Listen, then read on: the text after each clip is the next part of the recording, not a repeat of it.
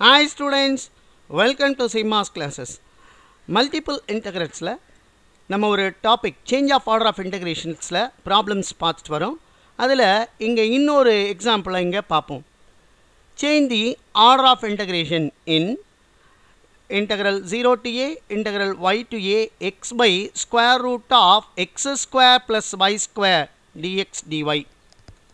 இதை ஆர்டரை சேஞ்ச் பண்ணி and then evaluate it. நம்ம ஆல்ரெடி சொல்லியிருக்கோம், நிறைய ப்ராப்ளம் போட்டிருக்கோம். அந்த வீடியோவோட லிங்க்கெல்லாம் கீழே டிஸ்கிரிப்ஷன்ஸில் இருக்குது, நீங்கள் பாருங்கள். நம்ம முதல்ல என்ன செக் பண்ணணும், இந்த கணக்கை இது எப்படி போடணும். முதல்ல ஃபஸ்ட்டு கொடுத்துருக்கிற ப்ராப்ளம் ப்ராப்பராக இருக்கா அப்படின்னு செக் பண்ணிக்கணும்.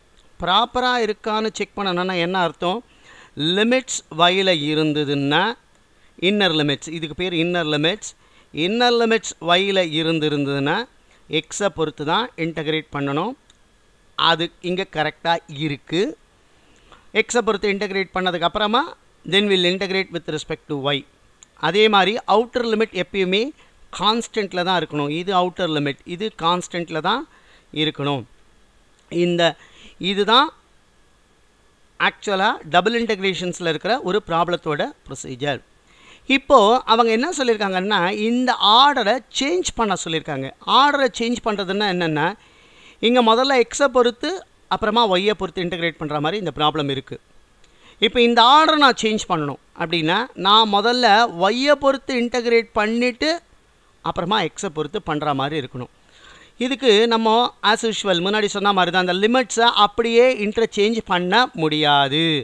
ஏன், இது எக்ஸோட லிமிட்ஸு, இது வெளியே கொண்டு வந்தால் வேரியபிளில் வந்துடும்.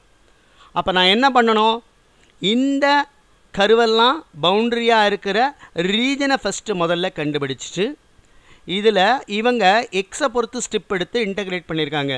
நம்ம ஃபஸ்ட்டு ஒய்யை பொறுத்து இன்டகிரேட் பண்ணணுன்றதுனால ஸ்டெப்பை பேரலல் டு ஒய் ஆக்சிஸ்க்கு எடுத்துட்டு அப்புறமா அந்த ஸ்டெப்போட லிமிட்ஸ் எழுதி அந்த ஸ்டெப் எவ்வளோ வேரி ஆகுது எக்ஸ்லன்னு கண்டுபிடிச்சி இன்டகிரேட் பண்ணணும். இதுதான் இந்த ப்ராப்ளத்தை போடுற மெத்தடு. இதை எப்படி போடுறதுன்னு பார்ப்போமா. இங்கே என்ன கொடுத்துருக்கு, X is equal to Y, upper limit X is equal to A and Y is equal to A upper limit and Y is equal to 0. So இதான் கொடுத்துருக்கு. இங்கே பெருசாக கருவு எதுவும் இல்லை பாயிண்ட் ஆஃப் இன்டர்செக்ஷன் கண்டுபிடிக்கிறதுக்கு. டைரெக்டாகவே தெரியும் எக்ஸ் ஏன்னா ஒய்யும் ஏ, அதனால் இந்த ரெண்டு லைன் தான் இன்டர்செக்ட் ஆகணும். எக்ஸ் ஏன்னா ஒய்யும் ஏ, அதனால் பாயிண்ட் ஆஃப் இன்டர்செக்ஷன் ஏக்கமா ஏ, அதனால் தேவையில்லை. அதை கிராஃப் போடும்போதே நமக்கு தெரிஞ்சிடும். இப்போது எப்படி போடுறதுன்னு பார்ப்போம். ஆக்சஸ் வரைஞ்சிட்டோம். ஸோ ஏ டு ஏ அப்படின்னு நான் போட்டு வச்சுருக்கேன். இப்போது முதல்ல இந்த லைனை ட்ரா பண்ணணும். நிறைய ப்ராப்ளத்தில் நம்ம ஸ்ட்ரெயிட் லைனை ட்ரா பண்ணுறது எப்படின்னு சொல்லிட்டோம். திருப்பி இங்கே இன்னொரு முறையும் சொல்கிறேன். நம்ம எக்ஸ் இஸ் ஈக்குவல் டு ஒய்ன்ற லைனை நிறைய தடவை ட்ரா பண்ணி சம்ஸ் போட்டுட்டோம். இருந்தாலும் இங்கேயும் சொல்கிறேன், என்ன பண்ணணும், ஒரு லைனை ட்ரா பண்ணுறதுக்கு 2 pairs ஆஃப் பாயிண்ட்ஸ் எனக்கு தேவை. 2 pairs ஆஃப் பாயிண்ட்ஸ் தேவை. இப்போ எக்ஸுக்கு நான் ஏ கொடுத்தேன்னா ஒய்யும் என்ன ஆகிடும், ஏன்னு வரும். அந்த ஏக்கமா ஏ இங்கே இருக்குது, இந்த பாயிண்ட் தான் ஏக்கமா ஏ. நான் எக்ஸுக்கு 0 கொடுத்துட்டேன்னா ஒய்யோட வேல்யூவும் 0, 0,0 இங்கே இருக்குது. அப்போ நான் இந்த பாயிண்ட்டை ஜாயின் பண்ணேன்னா இதான் என்னோட என்ன line, this is my line y is equal to x. இப்படி தான் இந்த y is equal to x என்ற லைனை ட்ரா பண்ணணும். இதோ ட்ரா பண்ணிட்டோம். y is equal to x. அடுத்தது x is equal to a. இந்த வேல்யூ இங்கே x a. அப்போ த்ரூ அவுட் இந்த பாயிண்ட் இந்த லைன் ஃபுல்லாக எக்ஸோட வேல்யூ என்னவா இருக்கும், ஏன்னு இருக்கும். So this is x is equal to a. அதுக்கு அடுத்தது y equal to 0. x ஆக்சிஸில் y-ஓட value 0, அதை இங்கே மார்க் பண்ணிட்டோம். அடுத்தது y is equal to a. இந்த parallel to x axis வரும். இங்கே இந்த வேல்யூ a. அப்போ through out this line y is equal to a. So நம்ம என்ன பண்ணியாச்சு, நம்ம கொடுத்துருக்கிற கருவெல்லாம் இங்கே வரைஞ்சிட்டோம். இப்போ என்னென்னா, இப்போது நமக்கு ப்ராப்ளத்துக்கு ஏற்ற மாதிரி பவுண்டடாக இருக்கிற ரீஜன் என்னன்றதை முதல்ல கண்டுபிடிக்கணும். நான் இவ்வளோ ப்ராப்ளத்தில் எல்லாம் கரெக்டாக போட்டு இதுதான் ரீஜன் சொல்லியாச்சு. இப்போது சப்போஸ் இப்போ எனக்கு இங்கே 2 ரீஜன் இருக்குது. 2 ரீஜன், ஒன்று இதுவாக இருக்கலாம் இல்லைன்னா இதுவாக இருக்கலாம் பவுண்டடாக, இந்த 4மே இருக்கிற மாதிரி. அப்போ அது எதுன்றதை நம்ம செக் பண்ணி கரெக்டாக பண்ணதுக்கு அப்புறமா தான் ஆர்டரை சேஞ்ச் பண்ணணும். ஒருவேளை நான் ஃபஸ்ட் சப்போஸ் நான் இங்கே எடுத்துக்கிட்டேன்னு வச்சுக்கோங்களேன், ஸ்டெப்பை இப்படி எடுப்பேன். இப்படி நான் எடுத்துட்டேன்னா ஸ்டெப்பை நான் parallel to எக்ஸ் ஆக்சஸ் எடுக்கணும். ஏன்னா இங்கே கணக்கு எக்ஸை பொறுத்து தான் இன்டகிரேட் பண்ண சொல்லியிருக்கு. எடுத்துன்னா இங்கே எக்ஸோட லோயர் லிமிட் பார்த்தீங்கன்னா y ஆக்சஸில் 0ன்னு வருது, ஆனால் இங்கே yன்னு கொடுத்துருக்கு. அப்போது இது ரீஜன் கிடையாது. ஸோ இந்த மாதிரி நான் தப்பாக சூஸ் பண்ணால் கூட அங்கே வெரிஃபை பண்ணி ரீஜன் அது இல்லைன்னு கண்டுபிடிச்சிக்கலாம். ஸோ இது இல்லாததுனால இதுதான் ரீஜனாக இருக்கணும், செக் பண்ணி பார்ப்போம். இப்போ இதையும் செக் பண்ணுவோம். Step parallel to X access எடுத்துக்கோங்க. எக்ஸோட லோயர் லிமிட்டில் வேல்யூ என்ன, இந்த லைனில் இருக்குது y. பாருங்கள் இங்கே y, x is equal to y கரெக்டாக இருக்குது. எக்ஸோட Appar லிமிட்டில் x is equal to a அதுவும் இருக்குது. ஸ்டெப்பை நான் மூவ் பண்ணால் இங்கே yயோட வேல்யூ 0, இங்கே maximum y is equal to a அதுவும் இருக்குது. ஸோ இதுதான் ரீஜன். இதை கரெக்டாக செலக்ட் பண்ணிட்டோம். தப்பாக செலக்ட் பண்ணால் நமக்கு முன்னாடி இப்போ நான் பார்த்த மாதிரி அந்த லிமிட்ஸு சாட்டிஸ்ஃபை ஆகாத மாதிரி வரும். ஸோ அதனால் கரெக்டாக செலக்ட் பண்ணதுக்கப்புறமா இதில் ஆர்டரை சேஞ்ச் பண்ணுறோம். அப்படின்னா ஸ்டெப்பு இங்கே நான் parallel to எக்ஸ் ஆக்சஸ் எடுத்ததுனால first integrate with respect to x நம்ம பண்ணியிருக்கோம். இப்போ நான் first with respect to integrate with respect to ஒய்ன்னா I am going to take step parallel to y access. So by changing தி ஆர்டர்னா இந்த order தான் change பண்ணுறோம். ஸ்டெப்பை parallel to y access எடுத்துக்கணும். இங்கே எக்ஸில் கொடுத்துருக்கிறது மாற்றி நம்ம ஒய்க்கு ஃபஸ்ட் ஆர்டராக போடுறோம். இப்போது i is equal to double integral. இங்கே ஒய்யோட லோயர் லிமிட்டில் வேல்யூ பார்த்தீங்கன்னா 0, அப்பர் லிமிட் வந்து பார்த்தீங்கன்னா இந்த லைனில் இருக்குது x. So inner லிமிட்டில் 0 to x, outer limit X various from இந்த பாயிண்ட்லேருந்து இந்த பாயிண்ட். எக்ஸ் இங்கே வந்து 0, இந்த இடத்துல வந்து a. So it is 0 to a and 0 to X. X by root of square root of X square plus y square dy dx. இப்போ நம்ம இதை இன்டகிரேட் பண்ணணும். இது எப்படி இன்டகிரேட் பண்ணுறது பாருங்கள். வித் ரெஸ்பெக்ட் டு y பண்ணுறோம். இங்கே y டேர்ம் இருக்குது, அதனால் இதை டைரெக்டாக இன்டகிரேட் பண்ண முடியாது. அதனால் நான் முதல்ல என்ன பண்ணுறேன், இந்த ஸ்கொயர் ரூட்டை ரிமூவ் பண்ணுறதுக்கு ட்ரை பண்ணுறேன். அது எப்படி பண்ணிக்கலாம், இங்கே ஞாபகம் வச்சுக்கோங்க. வித் ரெஸ்பெக்ட் டு y பண்ணும்போது treat X as a constant. இங்கே ஒய்யை பொறுத்து இன்டகிரேட் பண்ணும்போது எக்ஸை கான்ஸ்டண்ட்டாக ட்ரீட் பண்ணுங்கள். இப்போ நான் இந்த இடத்துல இந்த ஒய்யை ரிமூவ் பண்ணணும். அதனால் நான் என்ன பண்ணுறேன், புட்டு எனக்கு ஸ்கொயர் ரூட் உள்ள ப்ளஸில் இருக்குது. நம்ம இந்த மாதிரியான ப்ராப்ளத்தெல்லாம் நிறைய டிஸ்கஸ் பண்ணியிருக்கோம். அதனால் ஒய்க்கு பதிலாக நான் என்ன பண்ணுறேன், எக்ஸ் tan தீட்டான்னு கொடுக்குறேன். திஸ் இம்ப்ளைஸ் தட் டிஃபரன்ஷியேட் பண்ணால் என்ன வரும், dy is equal to treating X as a constant. அதனால் எக்ஸ் அப்படியே இருக்கும். tan தீட்டாவை டிஃபரன்ஷியேட் பண்ணால் சீக்கன் ஸ்கொயர் தீட்டா டி தீட்டான்னு வரும்.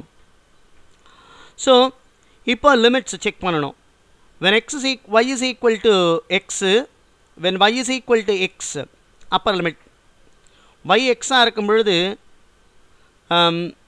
என்ன ஆகிடும், tan theta is equal to 1 வரும். அப்போ theta equal to tan inverse of 1 implies theta equal to pi by 4. when y is equal to 0, yக்கு 0 போட்டால் tan theta equal to 0ன்னு வந்துடும். அப்போ theta equal to tan inverse of 0 implies theta equal to 0.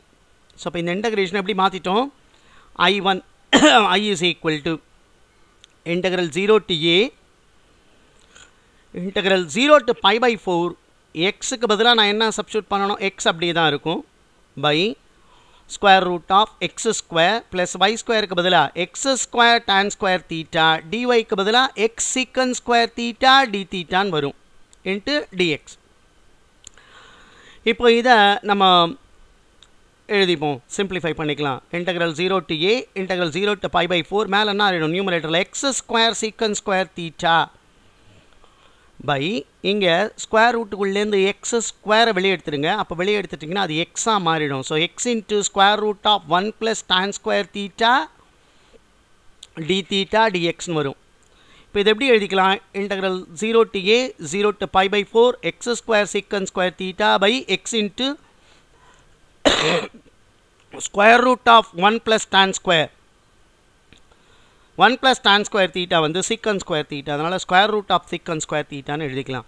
ஆக்சுவலாக இந்த சப்ஸ்டியூஷனோட நோக்கமே அந்த square ரூட்டை remove பண்ணுறது தான். அதனால தான் இந்த சப்ஸ்டியூஷனே கொடுத்தோம். So into D theta into dx. இப்போ பார்த்தீங்கன்னா ஒரு எக்ஸை கேன்சல் ஆகிடும். ஸோ இது எப்படி எழுதிக்கலாம்? I can write this as integral 0 to a 0 to pi by 4 x secant square theta by square root of secant square theta வந்து secant theta மாறிடும் into d theta dx. பாருங்க, ஒரு secant theta என்ன பண்ணிக்கலாம், இங்கே டினாமினேட்டரில் ஃபுல்லாக கேன்சல் ஆகிடும், மேலே ஒரு secant theta போயிடும். So integral this is equal to integral 0 to a 0 to pi by 4 x secant theta d theta dx. இப்போது நம்ம இன்டகிரேட் பண்ணால் நமக்கு தெரியும் integral of secant theta. integral of secant theta க்கு ஃபார்முலா log of இது 0 to a x அப்படி எழுதிக்கோங்க, log of secant theta plus tan theta limit 0 to pi by 4 அடுத்து dx. இப்போ லிமிட்ஸை அப்ளை பண்ணோம். integral 0 to a x log of secant pi by 4 plus tan pi by 4 minus log of secant 0 plus tan 0 into dx. நமக்கு தெரியும் integral 0 to a x log of secant pi by 4 ஓட value √2, tan pi by 4 1. So this is the answer. log of secant 0 ஓட value 1, tan 0 0 ஆயிடும் into dx. நமக்கு தெரியும் this is log 1. log 1 ஓட value வந்து 0. So இது எப்படி எழுதிக்கலாம், x into log of √2 plus 1 minus 0 into dx. ஏன்னா log 1 ஓட வேல்யூ 0. ஸோ இப்போ இதிலிருந்து இது வந்து இன்டகிரேட்டிங் கான்ஸ்டன்ட், அதனால் இதை வெளியே எடுத்துடணும். log of square root of 2 plus 1 இதை வெளியே எடுத்துட்டோம்னா integral 0 to a x dxன்னு வரும். இது log of √2 plus 1 into இதை இன்டகிரேட் பண்ணால் x square by 2 limit 0 to a, upper limit மட்டும் வரும், ஏன்னா லோயர் லிமிட் 0 ஆகிடும். அப்போ a square by 2. இப்போ இதோட answer a square by 2 into log of √2 plus 1. இதான் இந்த ப்ராப்ளத்துக்கான ஆன்சர். மற்ற ப்ராப்ளத்துக்கெல்லாம் சேனலை சப்ஸ்கிரைப் பண்ணி வாட்ச் பண்ணுங்கள். தேங்க்யூ.